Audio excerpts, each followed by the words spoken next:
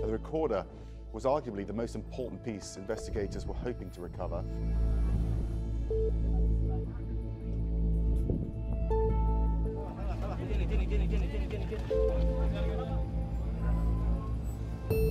The plane took off from Jakarta. It was headed for Pangkal Pinang early Monday morning local time. This was supposed to be just a short flight, about an hour or so, but it disappeared from radar some 13 minutes into flight.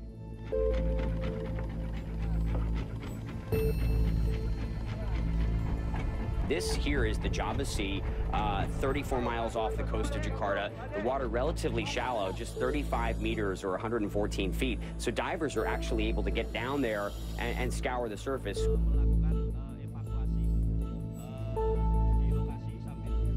So really a mystery right now as to what could have caused this plane to go down. Apparently the captain called shortly after takeoff, asked to turn around and go back to the airport, did not indicate an emergency.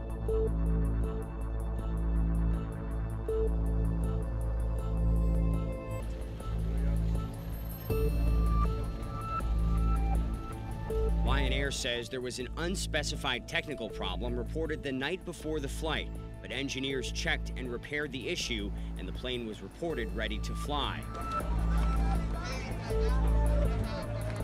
Now, this device is capable of recording scores of different data streams about different operations on the plane, everything from altitude to wind speed to movements of different parts of the planes. I've even read even to whether the smoke detector goes off.